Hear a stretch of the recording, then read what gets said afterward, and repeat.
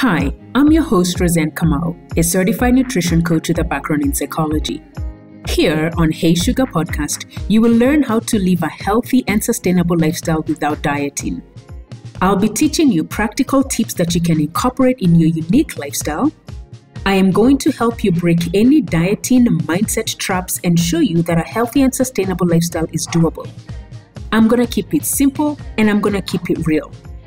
Now, you see, I was once overweight, I was once medically obese and had a diagnosis of high cholesterol.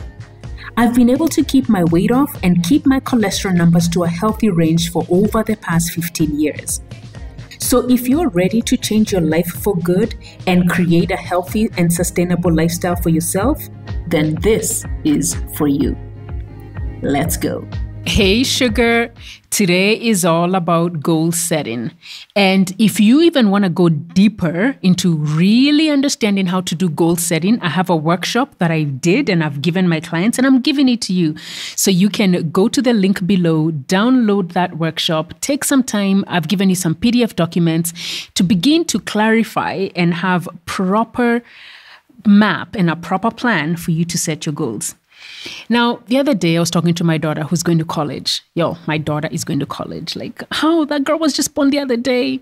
Anyway, and one of the things I was talking to her about was she needs to be very clear on what it is that she wants to do.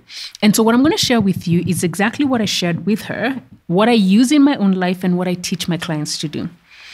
And the first thing that you want to do when you're setting goals is there needs to be a level of clarity as to what it is that you want. Goal setting is not just about getting to a destination. I have always told people that as you're working on your goals, it's really not about getting to the end destination, but it really is about the person you become as you are getting to that destination.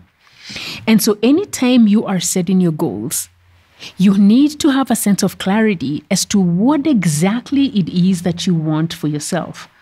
What it is exactly that you want to achieve in your life.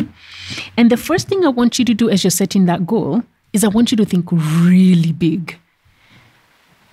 I want you to think so big to the point where you actually get scared. I want the goals that you set to scare you. Yes. And the reason for that is when you set big, scary goals, it really is going to, number one, you're tapping into your highest being. Like, this is who you want to become. This is the person you're wishing to become.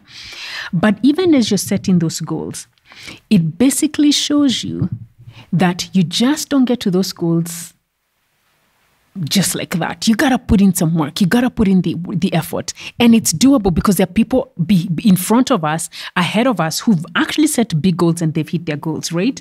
So I want you to think big about the goals that you're setting. So as you're working, whether it's your lifestyle transformation, whether it's changing your relationship with food, whether it is moving your body more, whether it's lifting weights, whether it's walking, whether it's doing a marathon, set a goal that for you, you want to look at the end and say, wow, I actually did that. That was a big, scary goal, and I actually hit that goal. So make your goal big. The next thing I want you to do is you've got to write it down. Write it down. Write everything down. The first thing you do, and again, download the workshop that I did because this workshop is actually going to show you in depth exactly how to go about it. So what you're going to do is you're going to write every single thing that you're going to be working on and doing. And the reason why this is important, there's actually studies that show that anytime you write things, pen and paper, not necessarily on your phone, even though I know we're more on a digital age. So the studies basically show that if you take pen and paper and you write things on paper, you're actually much more apt to reaching your goal. Just by writing it, listen to this. You are 42% more likely to achieve that goal just by writing it down. I don't know if you heard me, girl, but just writing it down gives you a 42% chance of reaching your goal. And so with that alone, why not write it down? Like for me, I have some big, scary, audacious goals that I've written down for myself. Some have come to pass, some have not. But I've written them down, and what I do is I look at that paper on a regular basis. At least once a week, I am looking at my my goals. I'm looking at what are the things I need to do and things I need to work on. What are the things I am aiming for? Now, as you're doing this, I want to be clear about something, because now this is the work and this is what you would need to work on. You're going to have thoughts come into your brain. You're going to have doubt. You're going to have fear.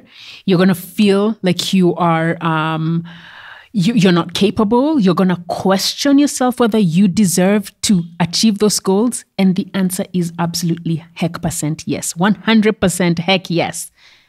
What you want to do is you even want to begin to notice, what is your brain telling you as you're working towards your goal? What doubts are coming up? What fears are coming up? What are those things that your brain keeps saying, this is not possible?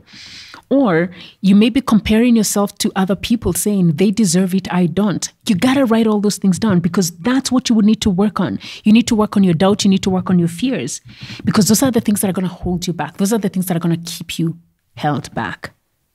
So once you write these things down, you're now becoming more aware. You guys, again, you're becoming aware. Self-awareness is the biggest thing that's going to help you as you're actualizing your lifestyle, as you're actualizing your life.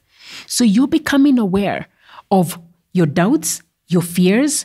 You're becoming aware of imposter syndrome, because that's something a lot of people have also said, I feel imposter syndrome. You're writing all these things down because now you're bringing them to the surface level, and you're noticing the minute you begin to feel doubt and fear, you're observing and you're saying, hey, I notice I'm afraid, but I know what it is that I want to achieve. So you're going to walk past that fear, walk past that doubt, walk past that imposter syndrome. And then finally, what you're going to do is I want you to begin to work backwards.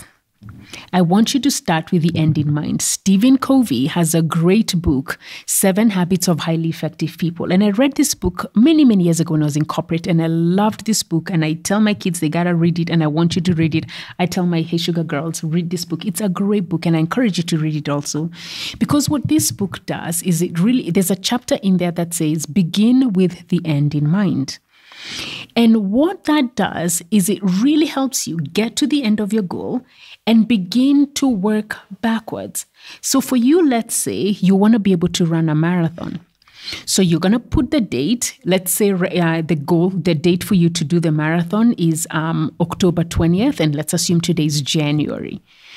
So you're going to start working. October 20th, you got to run a marathon. And let's say right now you're able to do 5Ks. How do you build up? And so you put your 26 miles or however many kilometers the marathon is. So I know 26 miles marathon is how many kilometers? I should know that, and clearly it's not coming up. My husband runs and uses kilometers all the time. Why that's not coming? 42. I believe it's 42 point something. Yes, it is. Okay, so you put down the amount of kilometers and then begin to gradually show, okay, October I'm supposed to be running 42 kilometers. Right now I'm doing 10. How can I gradually increase the amount of mileage, the amount of kilometers every single week, every month? When you start backwards, what you're doing is you're breaking down your goal into smaller, chewable, doable steps. That becomes much more easier for you to reach your goal because it's not this huge, insurmountable thing. And then once you work backwards, it now becomes much more easier for you to implement that goal. All right. Now, that is a short overview of how to create and craft your goals. If you want to dive deeper, use that link below. This is a workshop that I gave my Hey Sugar clients. I'm giving it to you. So go below, take that, begin to do it, work on your goals, and let me know what exactly are you working on. And as always, remember, you've got one life, you've got one body, and I want you to treasure it.